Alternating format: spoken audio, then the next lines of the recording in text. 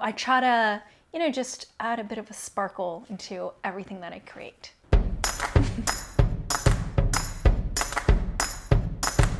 I'm the senior designer at Spin Master for Cool Maker, and I'm the designer on the So Cool machine. I made all of these pillows. Originally, they were supposed to be gifts for my friends, but when I put them on my couch, they looked so good that I just kept them all. Walking down the sidewalk, kicking my feet as I'm moving to the music, step to the beat. I studied fashion design in university. I wasn't sure that I wanted to be a fashion designer, but I always knew that I enjoyed making things.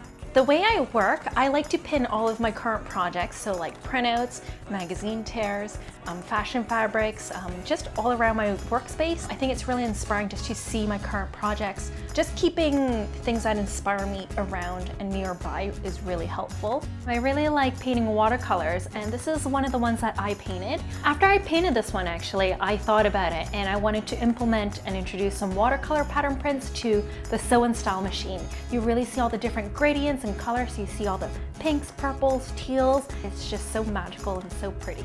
So this is our new Sew and Style machine. To be a successful cool maker, you really need to be on point with trends. So I'm always like checking out stores, kids clothing stores, fashion stores, accessory stores, just seeing what kids are wearing, what they're doing. Right now tassels are very popular, like I'm seeing them everywhere. My superpower would be maybe the glitter queen or something.